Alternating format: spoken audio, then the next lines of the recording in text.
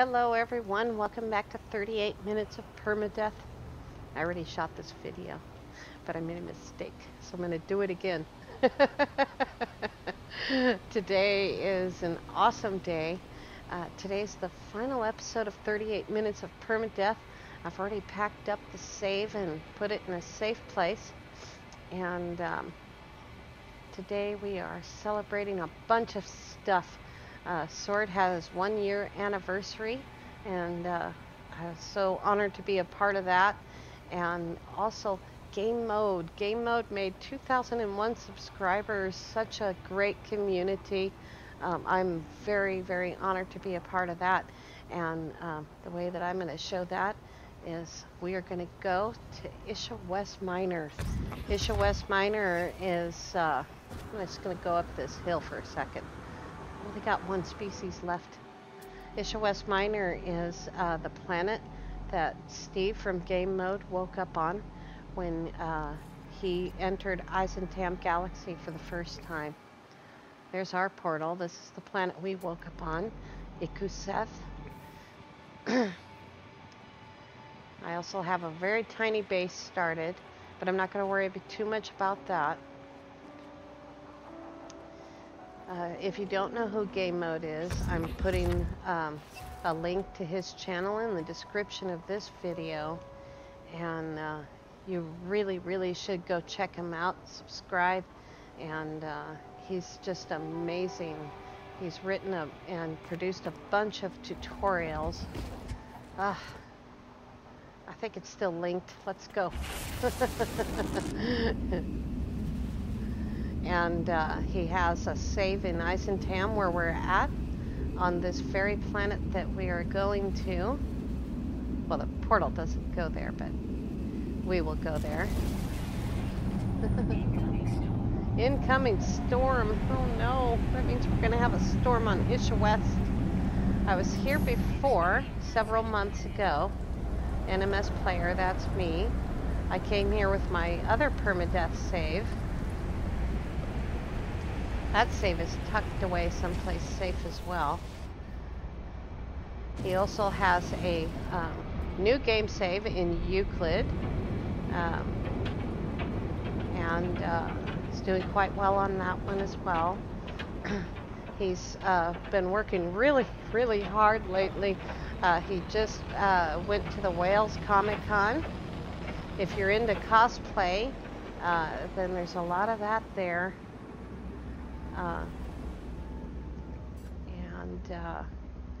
He has a vlog. He has a second channel called Game Mode Plus, which I really like. That's Ishawest Minor right there. Ishawest Minor is really special. It has the cutest little teeny tiny Diplos on it. We're going to go take a good look at Ishawest Minor. Also, I just hit 2,900 hours of gameplay just in this video. It's going to be stormy because there's a storm on the other planet, but normally there isn't any storms here. Oh, maybe it'll clear up for us. That'd be nice. Let's see here. If I can find a convenient place to land. Scanner recharging. Would be nice if we'd have some daytime.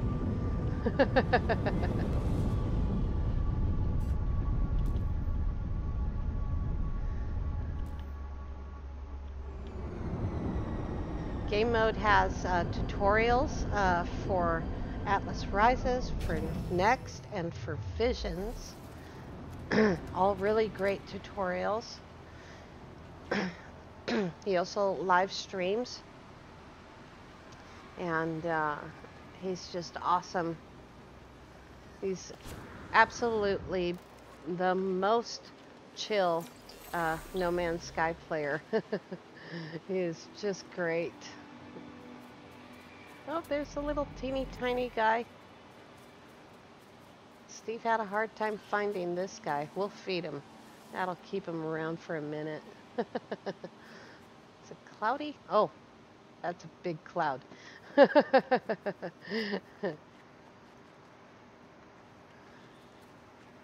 It's really funny.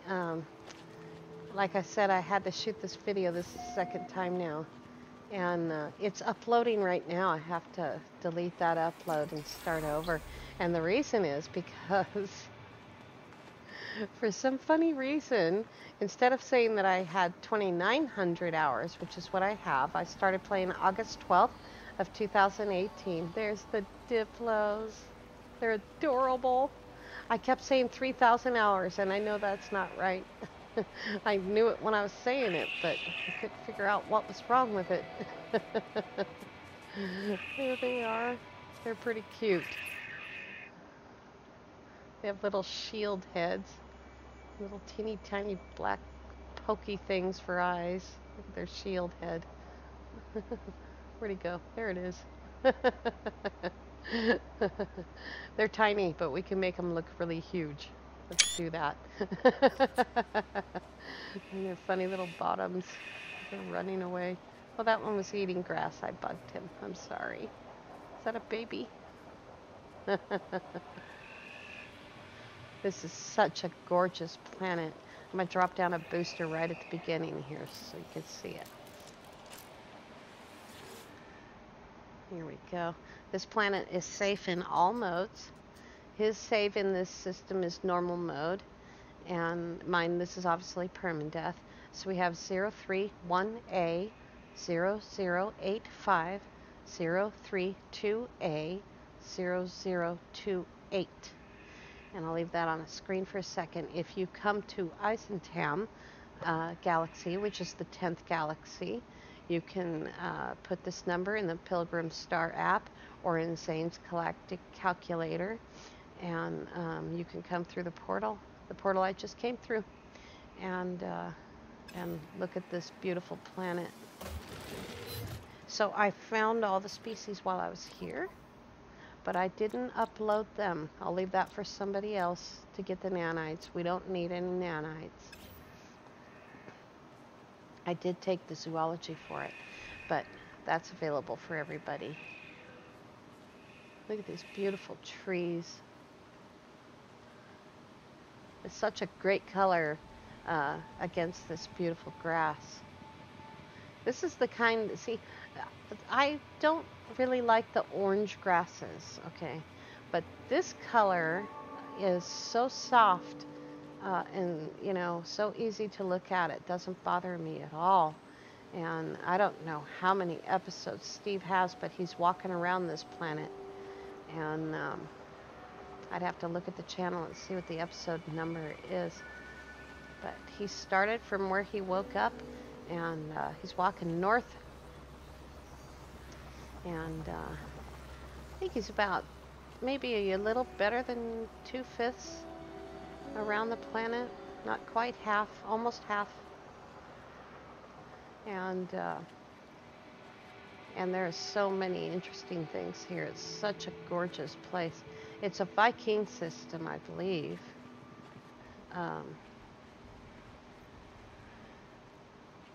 And so lovely. I have to tell you, I started watching game mode after a time.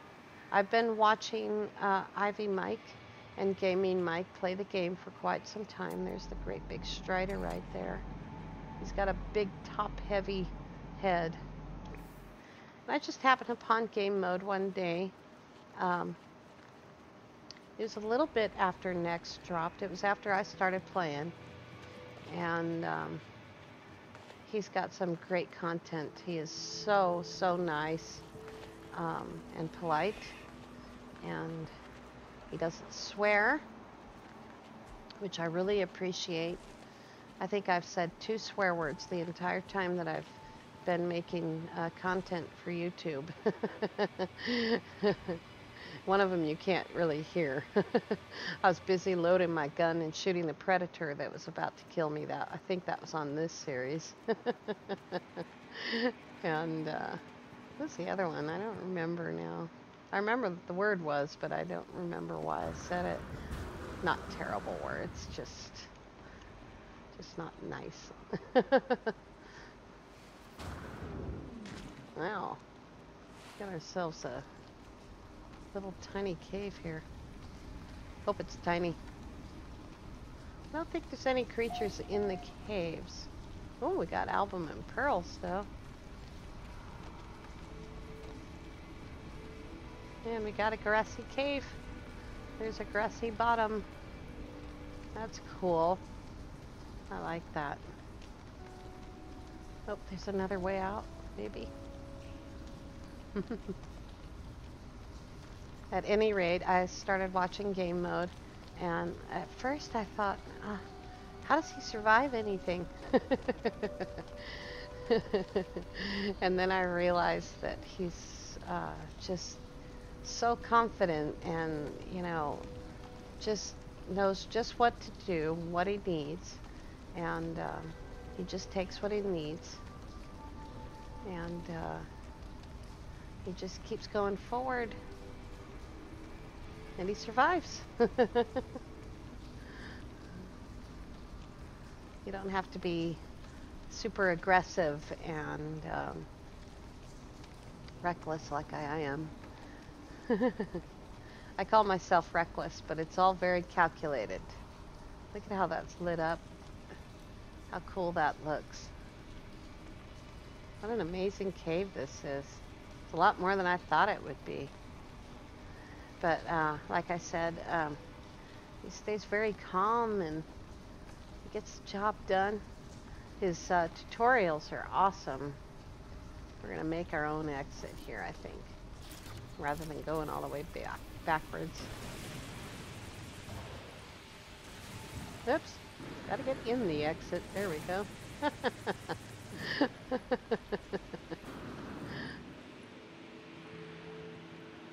I think the way we went in is right there.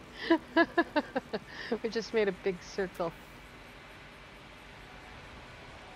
He loves exploring the planets, and he does a little bit of ship shopping. That's always fun because he looks at all the ships. He doesn't just look for the ship he likes. You know, he shows you everything that's there, and it's always a great time. Always a great time. Every single video of his is enjoyable to watch. He also has a second channel called Game Mode Plus, and he does other games. He also plays Subnautica. I like Subnautica. I play Subnautica also, but I won't be producing any content for it. I've never completed the game because I just like the planet. But he's completed the game a few times, and he has videos for that. He started, I believe he started in Minecraft. He's got a lot of content for Minecraft, and he's got his normal new game save in Euclid and his normal Ice and Tam save. He also has a creative mode save where I learned how to make cuboid room bases, and they are my favorite. Look at, there they are. I love using cube rooms because they're so pretty and they're so clean.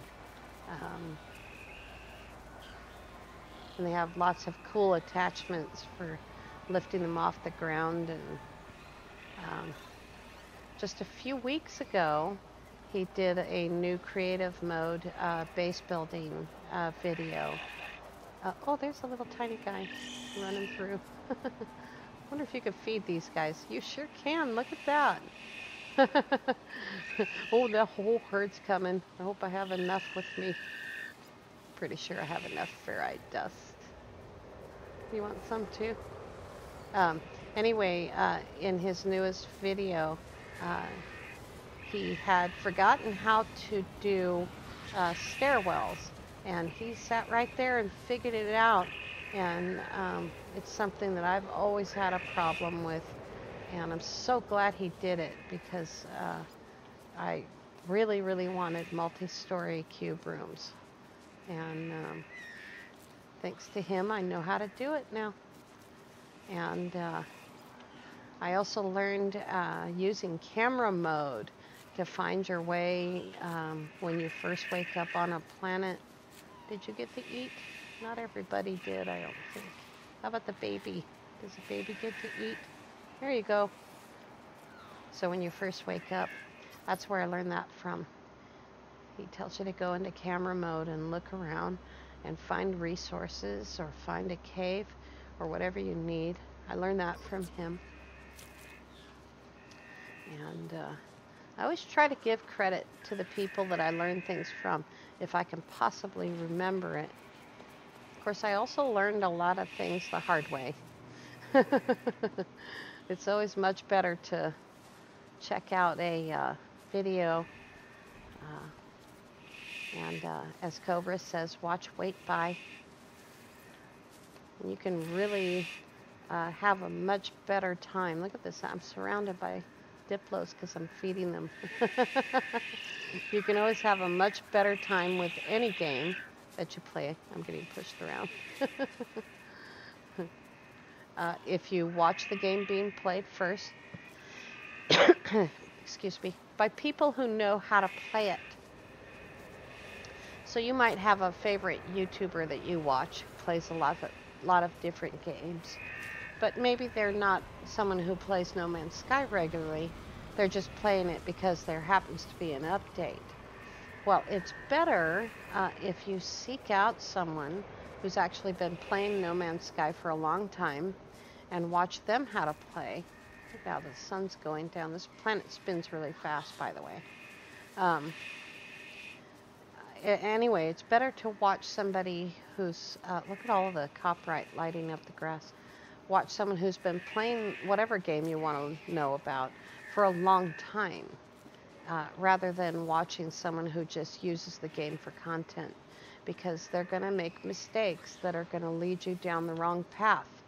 And the main reason that I started to create YouTube content is because I'm watching all the copyright. The reason that I started to make YouTube content is because I love this game, and it's a beautiful game, and I know how to play it really well, so I wanted to make sure that I knew how to play before I started making content. And I want to share the good parts of this game, and I want you to be able to play the game and enjoy it yourself. And that's what Steve does. Every single one of his videos, he's teaching, and it's just amazing. And I try to model myself after Steve as much as I can. There's no doubt that I like a good walker battle, and I like doing the battles in space. I enjoy that. But that's not what the game is about. I think that's just a drop pod. Yeah, we don't need that. I like the fighting, but like I said, that's not what the game is about. The game is about exploring. The game is about a chill exploration experience. And to that, Hello Games has given us millions and millions of planets and star systems in 255 galaxies. And also some mission content. You can see the copyright from here. Oh my gosh, that's so funny. The Artemis mission is a 30-hour mission from beginning to end. We spread it out from the beginning to the second part. Dreams of the Deep can take as long as you want it to take, to be honest with you. If you take the time in the Nautilon to travel to each location in Dreams of the Deep, it can take quite a bit longer, and you'll see a whole lot more of the ocean. I think a lot of people, like I did, just get in their ship and fly to the next location. I mean, you know, some of them can take an hour or more to get to. and Atlas Rises is the shortest one. It's a quick mission to get the star seed is the final part of that mission. But along the way, there's the 9 or 10 star systems that are involved in that, and you can enjoy that path, or you can also choose to just free explore. After Awakenings ends, there's an option to either accept guidance, search for answers is what it's called, or free explore. I've actually never done the free explore. I'm always worried that I'll miss out on all the nanites that that Nada gives you in the anomaly. I don't know. I've never done it, so maybe I'll do it as a test and just see. Like I said, this is the final episode of 38 Minutes of Permadeath. We're going to start a new Permadeath series in a few days. And on that series, we're going to build up our ability to travel. And we are going to travel manually from our starting planet all the way to the center of the galaxy. And I don't think I'll go through. The second galaxy is called Hilbert. I don't think I'll go through. I might. I don't know. It's a very long, long way off. But we'll do this. Oh, that's sodium. We'll do this. We'll do this again, and with all this much better equipment that I have now, and being used to using the equipment and hearing my own voice while I'm talking. The first few episodes of 38 Minutes of Permadeath are kind of rough, and the sound problems all settled down for the most part. Every once in a while we have a hiccup because of updates to different systems. But I want you all to, I really appreciate every one of you. We're at 83 subscribers, which is just astonishing to me. It makes me so happy. I'm so glad that other people are enjoying and loving this game as much as I do. And that's really my only goal here. And I'm not interested in making a living at this. I just want to share this beautiful, beautiful game that Hello Games and Sean Murray, excuse me, too many Steves, Sean Murray has given us, and to share with you my 2900th hour on this final episode of 38 Minutes of Permadeath. It's been an amazing experience, and we had a great, great run here. This guy's solid. You know, the only thing that could kill him now is user error. So thank you all so much for watching. I'll put a link to Steve's channel in the description, along with a link to Sword's channel. Happy Sword-iversary, Sword's first year of streaming. He streams several times a week. He's amazing. And I want you all to have a great day. Thanks.